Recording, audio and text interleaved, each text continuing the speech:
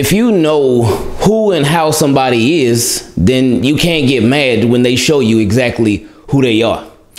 Sammy Watkins, I feel for him too, but it should be no surprise.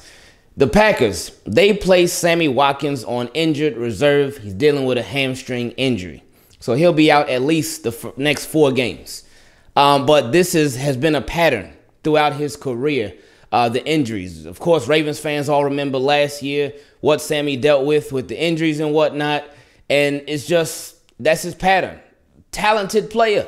Could make all the catches in the world, but the injuries just, they always take him out for chunks of the season. So hopefully he can get that all cleared up. But Packers is important because I know they got Watson and Dobbs and whatnot. So they tried to cover it. So we'll see how it works out for them. But this will be an opportunity for the young guys to really get their shine on. Another thing, have y'all played the Pro Air game on the Oculus? Man, I love it, man. I love it so much, man. Because I love Madden. Madden's cool, but the Pro Air, I feel like with the Pro Air game, it's like, y'all remember what NFL 2K was trying to do some years ago when they put you in the helmet?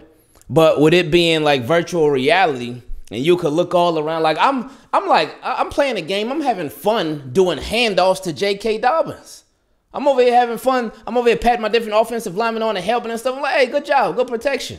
I love that game so much, and I ain't even played a regular season game yet. I only played the little intro where you got to complete the pass to Mark Andrews. It took me like 4 or 5 tries. And then I did practice mode, but I love it. Oh, yeah, and I did some kind of like little throwing challenge, too. That game is so much fun. If you ever get a chance to play it, please do. If you got an Oculus Rift, please get it. It's worth it. And it's only like $30, I think. We are not sponsored by them whatsoever. I wish we were, but we're not. But, yeah, it's real. Anyway, couple of updates for the Ravens. Ronnie Stanley.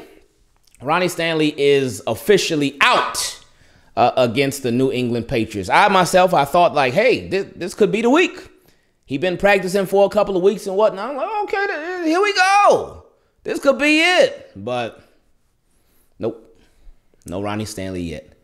And see, the thing about that is that with Ronnie Stanley, John Harbaugh, every time he talks about Ronnie Stanley, it's like what the Eric DaCosta did with Lamar Jackson when it came to the contract talks early this offseason. He was like, hey, the ball's in his court.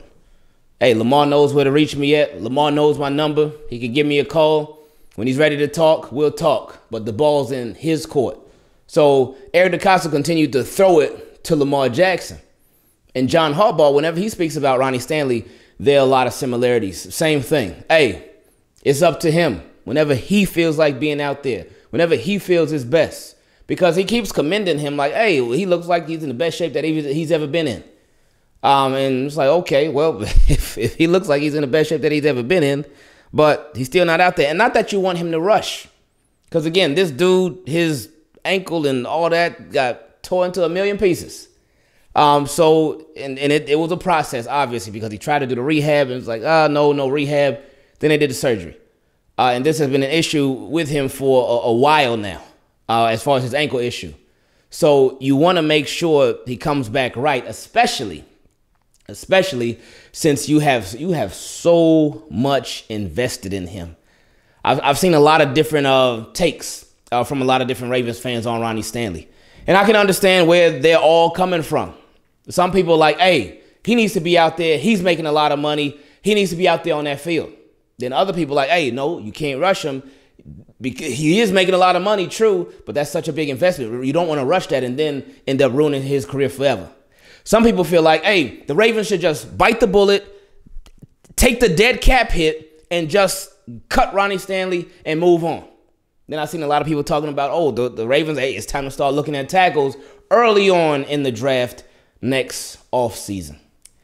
So it's been a lot of back and forth about Ronnie Stanley. But I was really hoping that this week would be the week where he could eventually, he could come back. So we'll wait. Maybe the Bills game will be it. We'll see. But Ronnie Stanley is so tricky, man. It's very tricky, and it's one of those things we just don't know. And like we always talk about, we won't know until we know, until we actually see him trotting out there. Now, somebody else who I also thought was going to play this Sunday, even if it was in limited fashion. JPP, Jason Pierre-Paul. Jason Pierre-Paul, it was announced that the Ravens signed him to a 1 year, was it a $5.5 million deal total? I think it's 5.5 mil. But whatever it is, it's like the base of the deal is like 1.5 mil, something like that, and then the incentives are like 4 mil. I think it's like 5 mil, 5.5 mil, somewhere around there. But that's obviously a lot of incentives. And again, we explained about the incentives, how that works. I'm sure it's going to be a number of sacks, maybe playing time, something like that. But if he hits those incentives, hey, great. That means good job, JPP. If he doesn't hit the incentives, then it makes the deal like a lot closer to the 1.5 mil. So that's that. But he is not officially a Raven yet. So he will not be playing in this Patriots game. The Ravens, they did announce the signing, but they announced the signing pending a physical.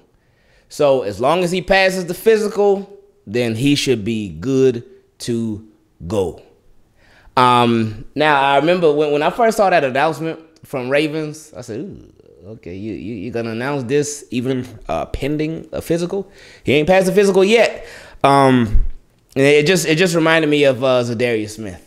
So I made sure I tweeted that to Ravens fans so I could give them that nice reminder too of Zadarius Smith. Even though the actual Ravens themselves, they never announced the Zadarius Smith deal. Because, with free agency, that's there's the annoying period where the reporters, they announce the deals, but the teams don't officially announce the deals until actual free agency starts. It is, and I don't really like using this word, but it is probably the dumbest thing in free agency. Oh, we're going to do a legal tampering period for 2 days, and then after that, then free agency officially starts. It's like, what is the point? There's no point in the legal tampering period. There's no point in that at all. It's like, we're going to give these guys these guys can come agree to deals with teams, but they can't sign them yet. They're not official yet. They can't sign them yet. So maybe we'll give them a couple days to decide if they really want to go. It doesn't make any sense at all. Like none. But anyway, and J.K. Dobbins. J.K. Dobbins is another one. John Harbaugh, very iffy on J.K. Dobbins' status. He was very non-committal on J.K. Dobbins' status. Felt like he was trolling a little bit on J.K. Dobbins' status. But if I had to guess, I would think he would play. I mean, we'll find out tomorrow at 11:30. But yeah, if I had to guess, I would think that this would be where he plays. But if he doesn't, then I don't know. Then I won't know what's going on with Jake. I mean, I don't know what's going on with J.K. Dobbins, but you would think like, all right, it's week 3. And it's like, all right, Ravens are 1-1. No reason to panic or anything yet. But there were a couple opportunities in the run game that they missed. Because of running backs, because there was a little lack of vision, a little bit. But it's like you want to get that guy out there, man. And I understand. I know last year, Harbaugh, he been saying, hey, last year don't got nothing to do with how we doing stuff. Yeah, okay. Yeah, all right. But I know last year scarred Ravens. But with J.K. Dobbins, it's like, if he's ready, he's ready. And you ain't got to have him out there the whole game. You can just ease him back in, start easing him back in.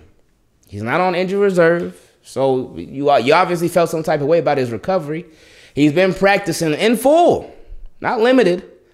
So that's that. That's where it starts. So, all right, let's get it.